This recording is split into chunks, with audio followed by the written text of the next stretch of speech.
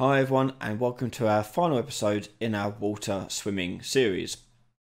In this episode we're carrying on where we left off and creating our water landscape, and in this water landscape what we're going to be doing is adding a post process to our water. So when we go into it, it changes the way the screen is rendered to the player, and that's what a post process does. It just changes the way something's rendered. So to do this, we need to create a post-process volume. So in your volume settings, volume section, you want to find your post-process volume, and you want to drag that out. And much like our water volume, you want to drag that down into the water. Get the height of it first and foremost. So find the box settings for this somewhere around here. There we go. So I'm just going to change that so that the top just barely goes beneath the surface,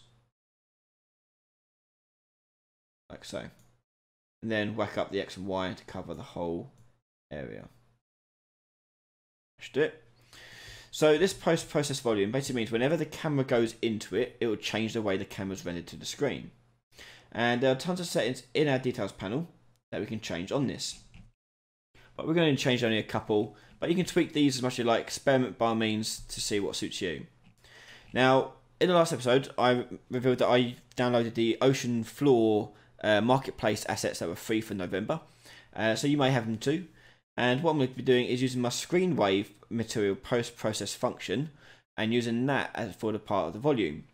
Now, if you hover over it, you'll see it says material domain post-process.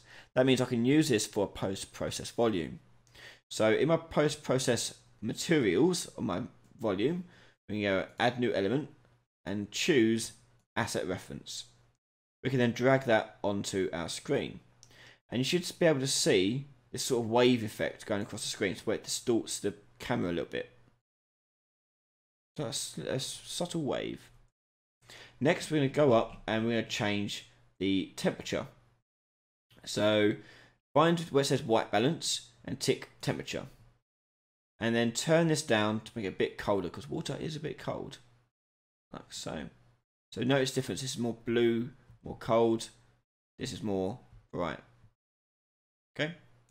Next, we're going to go into global section, and we're going to change the gamma. And the gamma is going to change sort of the color that is being applied to the render. I'm going to give it a slight blue hint, like so. And that's kind of it. That's all I'm going to do to it. I'm going to hit play. So it's normal. And as you notice, if I go into the water, I now get a more realistic looking view. And that's it. We have finished this swimming series. Thank you so much for following along. If you've liked this video and you want to like more and see more of them before anyone else, head over to patreon.com/RyanLayling, where a donation of just $1 a month will give you access to videos well before anyone else, as well as exclusive benefits such as the Discord access and project files and many other things.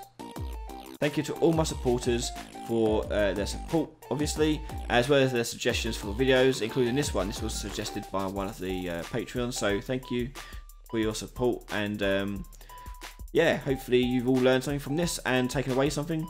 And yeah, thank you very much, and I'll see you next time. Bye bye.